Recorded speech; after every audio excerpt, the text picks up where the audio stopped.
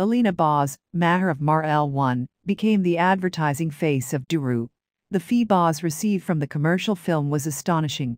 Alina Boz, who gained fame with her Shattered series, is currently appearing in the Maraşlı series, where she shares the lead role with Burak Deniz. According to the report of Mehmet Üstündağ from Hürriyet, the beautiful actress, who has made a name for herself with her successful performance in the projects she participated in, signed a record advertisement deal.